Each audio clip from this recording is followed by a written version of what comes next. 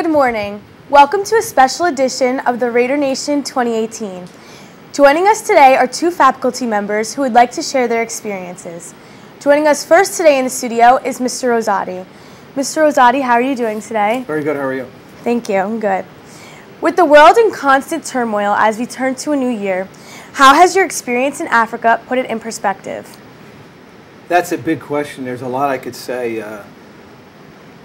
I'll just mention a couple things though.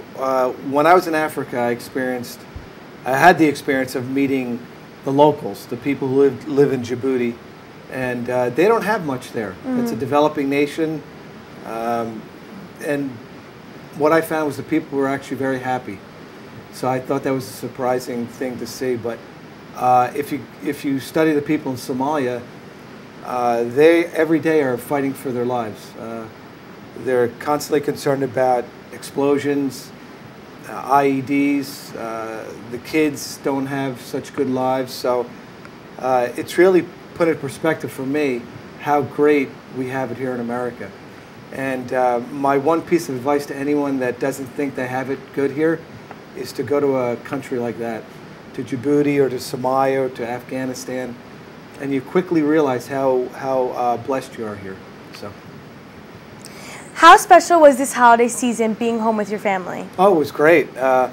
Obviously, last year I was away, so it was very nice to spend time with family and friends, and it really makes you appreciate family being away. So it was a great time. How has your experience in 2017 affected your resolution for 2018? Based on what I experienced overseas, it's changed me in the sense that I have a much deeper appreciation for how good I have it here in America.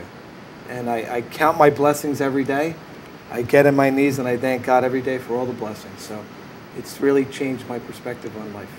Thank you, Mr. Rosati, for joining us in the studio. We hope that your 2018 will be special for you and your family.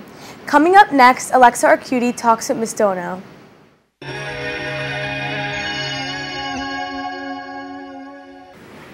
Thank you, Gianna, and welcome to the show, Ms. Dono.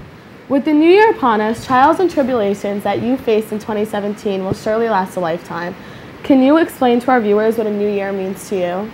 I think a new year means to me, and it sounds cliche, but it's a fresh start. It's a new year, it's a new outlook, it's a new attitude, it's really just an opportunity. I agree. This time of the year, people look for a New Year's resolution. Can you explain to us how your experience from 2017 has shed the light on your 2018 resolution? My 2018 resolution is to not sweat the small stuff and to not invest energies into things that I can't change. And I think it's hard and it's easy to say, and sometimes I get caught up in it.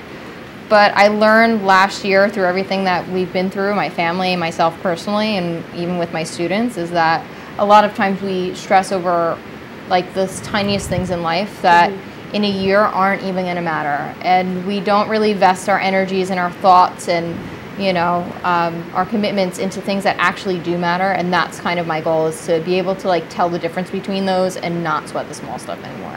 That's definitely a good outlook to have. If you had one message for our viewers on what they can do to make someone's life better, what would it be? I would say, and I know it sounds horrible to a certain degree, but putting yourself second.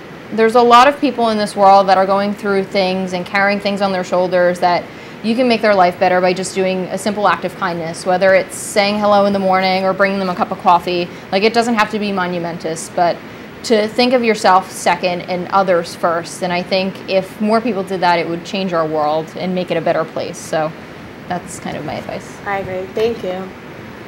For Gianna Signorelli, I'm Alexa Arcudi, and we hope that 2018 is special for all of our viewers.